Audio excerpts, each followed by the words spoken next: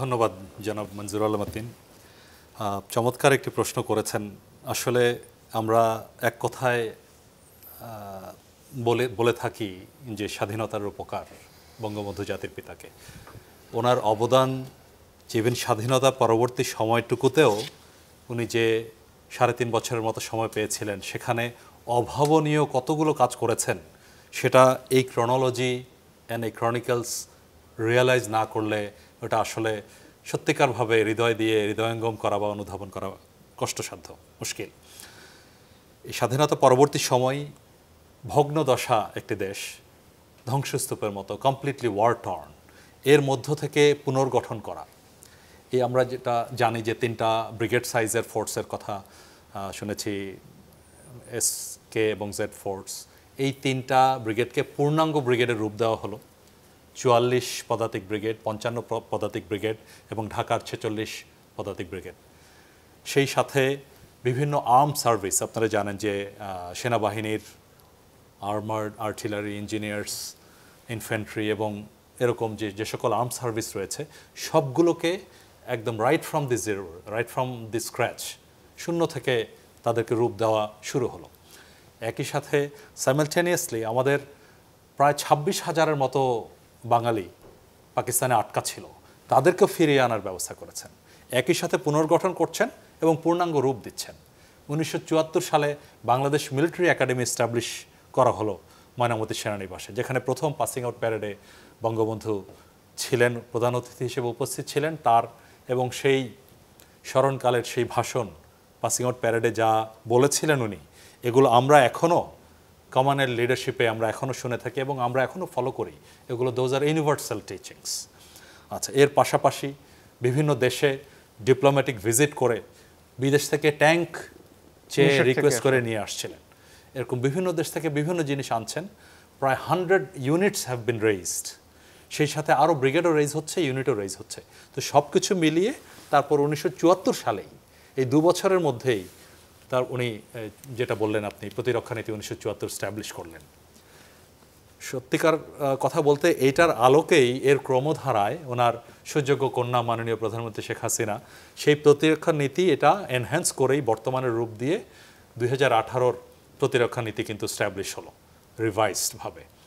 তো যাই হোক, এইভাবেই উনি একে একে তিল তিল করে আমাদের এই প্রতিরক্ষা নীতি গড়লেন, বিভিন্ন ইউনিট রেইজ করলেন এবং তার একটি সেনাবাহিনীর পূর্ণাঙ্গ রূপ দেওয়ার চেষ্টা করলেন, যেটা অতি অল্প সময়ের মধ্যেই। এবং তখন থেকেই আমাদের সেনাবাহিনীর যাত্রা শুরু, বর্তমানেও চলছে। যেখানে ফোর্সেস গোল সম্বন্ধে আপনি যদি আমরা আলোচনা করি সেখানে আরও বলতে পারবো। মাননীয় প্রধানমন্ত্রীর দিক নির্দেশনায় আমরা এগিয়ে চলেছি এবং we don't have any time to go look back. ইনশাআল্লাহ ভবিষ্যতে আরও এগিয়ে যাব। ফোর্সেস গোলের প্রসঙ্গ যেহেতু চলে আসলো, এখানে আসলে ২০৩০-এর মধ্যে আমরা কি কি করতে চাচ্ছি সেটা যদি বলতেন। আচ্ছা, ২০১১-তে ফোর্সেস গোলটা প্রথম প্রণীত হলো।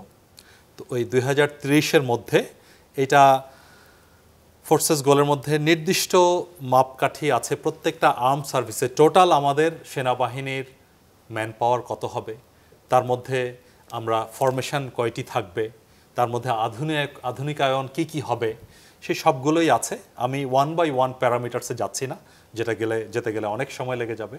আপনারা এর মধ্যেই দেখতে পেয়েছেন আমাদের বর্তমানে 10টি ডিভিশন, রিলেটিভলি নতুন যেগুলো 3টা ডিভিশন বা ফরমেশন ফর্মড হয়েছে। লেবুখালীতে হয়েছে 7 ইনফেন্ট্রি ডিভিশন, রামুতে হয়েছে 10 ইনফেন্ট্রি ডিভিশন, সিলেটে হয়েছে 17 ইনফেন্ট্রি ডিভিশন। দিস আর দি নতুন ফরমেশন। আর এর মধ্যে নতুনভাবে কোনো কোরের সংযোজন করা যায় কিনা, আমাদের এখনো কোর নেই, সেটার আলোচনা চলছে এবং সেটাও আমরা খুব শীঘ্রই হয়তো মাননীয় প্রধানমন্ত্রী। কোর বলতে কি বোঝানো হয়? কোর হচ্ছে আপনার আমাদের হাইয়েস্ট ফিল্ড ফরমেশন হচ্ছে ডিভিশন। কয়েকটা ডিভিশন মিলে তারপর যে ইমিডিয়েট হায়ার ফরমেশন হলো একটি কোর। একটি কোরের আন্ডারে 2 থেকে 3টে ডিভিশন থাকে। বিশ্বের বড় বড় সেনাবাহিনী যেগুলো, ভারতীয় সেনাবাহিনীর আছে, পাকিস্তান সেনাবাহিনীর আছে, যেটা আমরা আমাদের মিত্রবাহিনী যখন আসে আমরা দেখেছি, তখন ওই কোর হিসেবেই তারা আমাদের এখানে। কিন্তু 10টি ডিভিশন যদি থাকে তাহলে তো কোর এখন গঠন করা সম্ভব। কোর গঠন করা সম্ভব, but at the same time সব কিছুর একটা ব্যালেন্স আউট করতে হয়। যেমন আমাদের জিওগ্রাফিক্যাল ডেপথ তো খুবই কম আমাদের দেশের, তো সেজন্য একটু ভায়াবিলিটি হতে হবে যে কয়েকটা ডিভিশন মিলে যদি একটি কোর করা হয়, কোন এলাকায় হবে সেটা, আর ডাইরেক্টলি সেটা যাতে বিভিন্ন অপারেশন এবং এরিয়া অফ রেসপন্সিবিলিটি খুব বেশি ওভারল্যাপিং হয়ে যাতে অন্য ধরনের কনফিউশন না হয়। তো শুরুতে আমরা হয়তো আমাদের খুব বেশি কোর হওয়ার ভায়াবিলিটি কম, যেমন আপনার নেপাল আর্মির কোনো কোর নেই, বাট ইন্ডিয়ান আর্মির কোরের চাইতে ইমিডিয়েট হায়ার হচ্ছে আর্মি। ওদের একটা আর্মির আন্ডারে, it's not the whole army of Indian আর্মির মধ্যে আর্মি আছে, আর্মি কমান্ডার আছে যিনি আর্মি চিফের অধীনে, সে আর্মির মধ্যে দুটো কোর আছে, সেই কোরের মধ্যে আবার ডিভিশন আছে।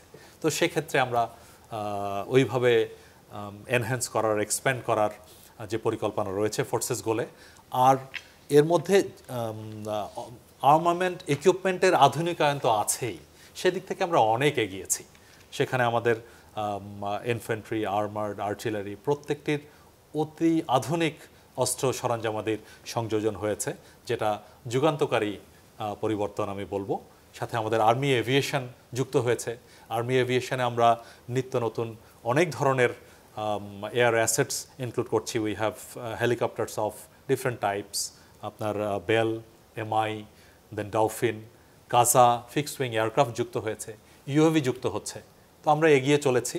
তো বর্তমান ওয়ার্ল্ড ওয়াইড যে একটা ইকোনমিক অস্টারিটি চলছে, এর জন্য কিছুটা চ্যালেঞ্জ আছে, বাট সার্বিক যে পরিকল্পনা ফোর্সেস গোলের আছে, মাননীয় সেনাবাহিনী প্রধানের দিক নির্দেশনা এবং মাননীয় প্রধানমন্ত্রীর চূড়ান্ত অনুমোদনে সেনাবাহিনী সেদিকে সুনির্দিষ্ট এবং সুন্দরভাবেই এগিয়ে চলছে।